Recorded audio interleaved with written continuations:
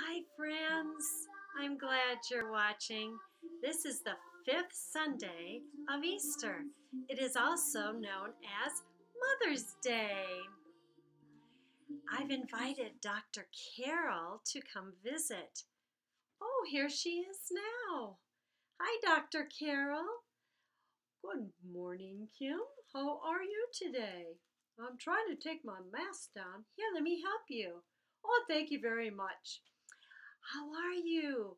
Well, I'm fine. Are you okay? I'm okay too. That's wonderful.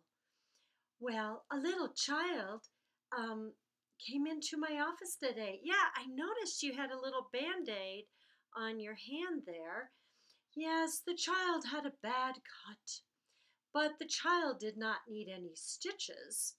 But we will put an oily cream on it to keep it from getting infected. Oh, that's good.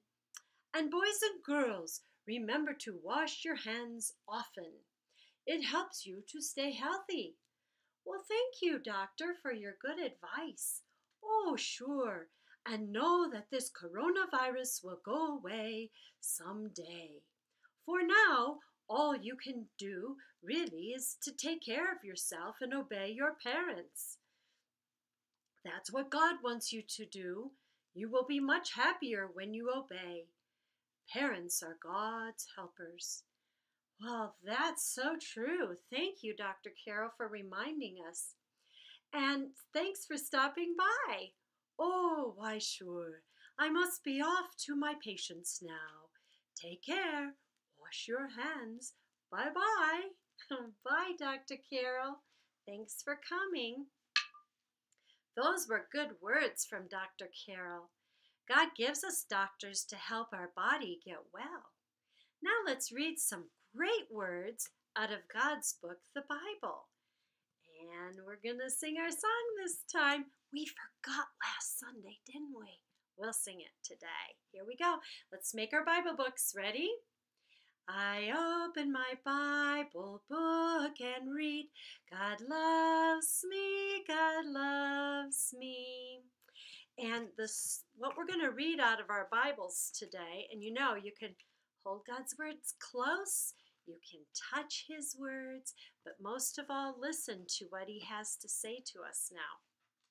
This comes from 1 John chapter 2, verse 2, and it says, He, meaning Jesus, is the atoning or healing sacrifice, like cost, for our sins, and not only for ours, but also for the sins of the whole world. When you hurt yourself, like when you disobey, that's like hurting yourself. Jesus died on the cross so you could get all better. Our devotion I wrote for us today is called When Your Heart is Clean. And it goes like this. Jesus died on the cross to take all our sins away, but He did not stay dead. He rose again. Jesus is alive. Jesus came for all people. He loves everyone. Jesus is the only way that all people can have their sins taken away. I'm supposed to hold soap up. This is a little bar of soap.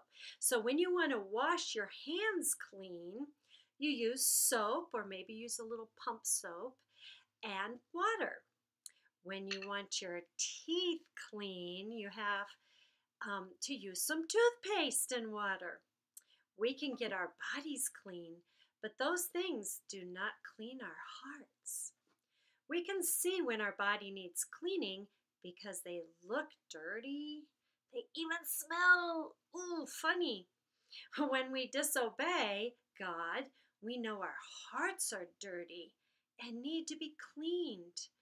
Jesus is the only one who can clean the inside of our hearts. Ask Him to forgive you the next time you disobey Him. He will take your sins away and wash your heart clean. God loves you so much. When your heart is clean, you please Him, and you will be able to share His love with others. Watch this, I got some hearts. You can share His love with others. Look, it never runs out. Share God's love with others. Good. And you will be filled with His peace and joy.